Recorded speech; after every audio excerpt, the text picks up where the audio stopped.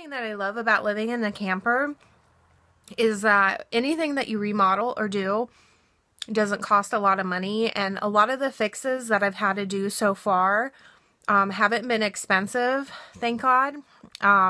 After the holidays and stuff, and depending on how my work goes with my business and stuff, and if I can come up with enough funds, I've had a quote from a gentleman who wants to build a cover over for me. So hopefully that will happen. It's going to be like 32 or 34 feet long and 20 feet wide. That way we can add a nice patio to the back side, and also add an additional room back there for like keeping stuff, or just like an entertainment hangout room to have something extra. I was going to get a mobile home. I've probably, honestly, financially, probably never going to be able to afford one right now. So I don't mind living like this. My kids have adjusted to it. They do great in here. And we all have our own space. We do a lot of living outside. And, yeah, so those are the things I really like about living in a camper. It's just, oh, and one other thing is, we've all became like super close. If somebody has a problem, or there's just a bad mood or something going on, usually we're able to completely like talk things out and just, I don't know, just interact more with each other and be more personal with each other. Like if somebody's down and out, everybody, you can't just run away from it. You've got to talk about it. You've got to confront the issue. So I do like that. It's helped my youngest son tremendously. And, my oldest son has came around to understanding why we live like this, and understanding that, things happen in life with certain situations. And sometimes when you feel like you don't have an out, then you have to look for alternative options to make things work and make things better for you and your family and your children, or whatever else. So as I wait for my guests to arrive, I guess I'll just do another quick video. So I did get a ton of emails, and thank you everybody who's following. I know there's not a lot right now, but it's pretty cool that people like how I live. It actually made me feel really good. It's like, you guys like the fact that I live in a camper with both of my kids and 3 dogs. Okay, pretty cool. So thank you for subscribing and leaving comments. I always try to answer all the comments, and I love getting the compliments. Oh, what are you making that noise for? And getting the compliments and stuff. So I wanted to explain. I'm gonna go fix my hair. Be right back. Okay, so a lot of you were asking as to like why I live in a camper with my kids. Okay, I was in a relationship for 11 years. Here it is in a nutshell. I was in a relationship for 11 years. The relationship was completely dysfunctional. Like super dysfunctional, to the point where I couldn't take it anymore. So I left. I packed up my kids and decided to move closer to my family. So I rented a place first, and that place didn't work out for me. And then I rented another place, kind of more out in the woods and very secluded, and it gave me time to think.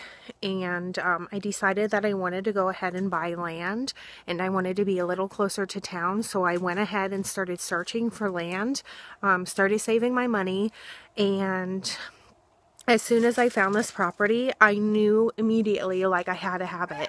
It was in an area where it was close to town, only 6 miles, and it was also kind of in a neighborhood kind of thing. So that was cool, and the counties didn't have any restrictions of you living in a camper. But before I decided to live in the camper, I bought my 500 square foot shed, barn looking thing, which is, oh my god, I almost stepped in poop, is this thing over here behind me. And I wanted to live in that and convert it, but the county said no. And I already bought this property and I had bought the shed, so I was like, oh crap, what am I gonna do now? So I went back to the county. I said, okay, I understand it's not built to code. However, I am gonna put all my house items in there, like for storage, like my clothing, my boxes, if they would be okay with that, just to use it as a shed. And they said, oh yeah, you can use it as a shed, you just can't live in it, you can't make it habitable. So long story short, they ended up telling me that I could go ahead and get a camper and stuff. So that's what I did. Within 2 weeks, I ended up finding this 30-foot travel trailer. Oops. And yeah, I purchased it. I did some repairs to it. It was in pretty good shape for the most part. I mean, the people who I bought it from, unfortunately, weren't really truthful with me with some of the things, but for the most part, I would say it was a good deal and pretty good. So yeah, that's the story. That's why I live in the camper. So let me show you the inside again for some of you that haven't seen. I have a lot of garden stuff. Well, it's dying now, but I still have some salad that I've been picking on. And then I have my garden space over there. And if you watch some of my previous videos, you can see me building the fencing and everything. So now this is what winter time looks like here. It's kind of doomy and gloomy, but whatever.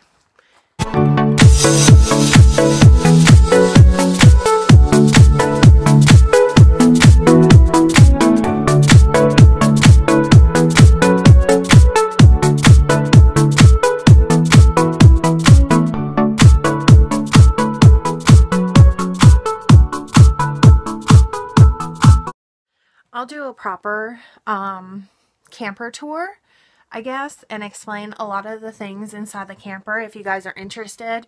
I hope that I can be as inspiring to some of the women out there who might be going through difficult situations in relationships. Just remember, I absolutely love it, and it's a man's rejection is God's protection. And I will say 100% I agree with that. Everything happens for a reason. I know that sounds so cliche and everything, but things do happen for a reason, and sometimes we need to step out of our comfort zones to see the bigger picture in the long run. We might not understand what's happening. We might not understand why this is happening or why people treat other people certain ways.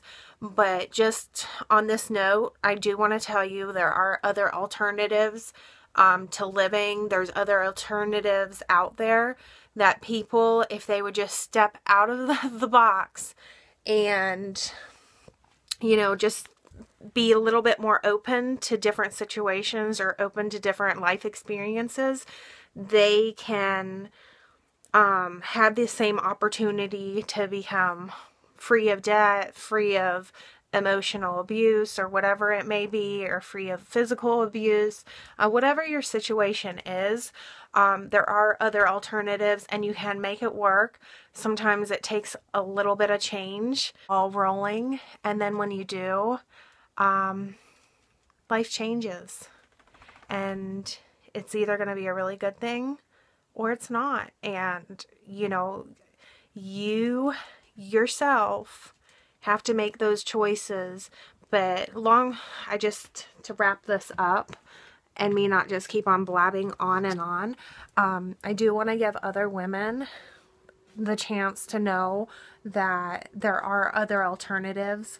If you're in a shitty relationship and you just don't know what to do and you're financially strapped, there are other options. And if you'd like me to do a video about what those options are with living in a camper and how to get things going with just a little bit of money, let me know in the comments below and I will definitely address that and let you know exactly how I got this land, how I found the camper, and everything. I will give you all of my tips and tricks, from going to the county to finding out the rules and regulations, and if you have children, what the rules are about living in a camper with your children, because you can, as long as every child has their own bed. But anyways, that's another video, so I hope you like it, and Merry Christmas. Peace.